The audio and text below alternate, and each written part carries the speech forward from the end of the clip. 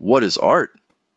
It's a question that has puzzled, intrigued, and at times divided us for centuries. It's a question that takes us to the heart of Paris, to the banks of the River Seine, where a local artist named Barnabas Bouguerie and a young boy named Thomas had a rather interesting encounter. Barnabas is enjoying a beautiful day in Paris, paintbrush in hand.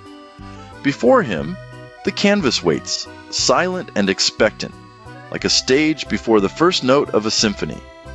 He muses on the dance of an orchestra's instruments, each movement guided by the conductor's baton, mirroring his own dance with the brush.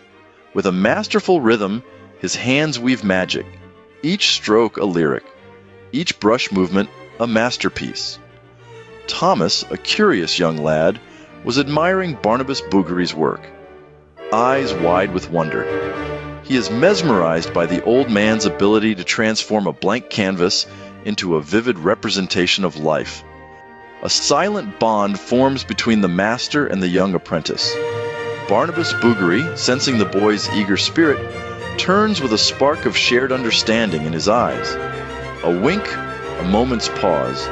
Noticing Thomas's fascination, turned and asked him, "What do you see?" The next day, Thomas got a great idea and went looking for Barnabas Bouguerie. He found him close to the river. He asked him with careful words, "Can I paint too? I want to try." Barnabas smiled and gave Thomas his paints and a paintbrush, and pulled out a large canvas and attached it to an easel. Emulating the old man's silent contemplation, Thomas's eyes were filled with possibilities. His heart throbbed with anticipation, and his hands began to move. Each stroke was careful, precise, a reflection of his enduring determination. Slowly, his creation began to take form. It may not have been filled with colors and intricate details, but instead it was a stark white background with a solitary black dot right in the center. The spectators exchanged confused glances, their excitement replaced with bewilderment. "Was this art?" they whispered and gasped. Barnabas Bouguerie, too, was taken aback. He navigated through the crowd, his eyes fixated on the lone black dot. His face contorted into a grimace of disbelief. "What is this? This isn't art. All I see is a dot, a black dot." While the artist held his head in puzzlement, he and the other onlookers scoffed and mocked Thomas. Thomas noticed the chaos, but he held his ground. Thomas knew, in his heart, that art was more than just colors and pretty pictures.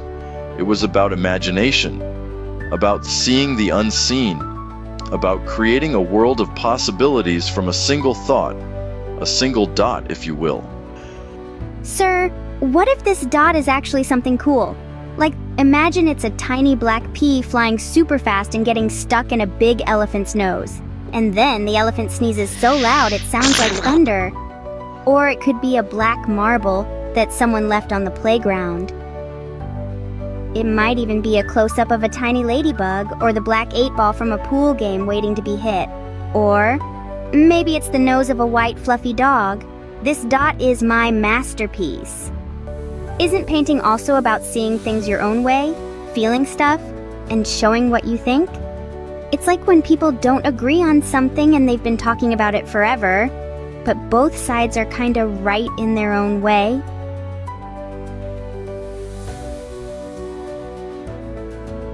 What do you see?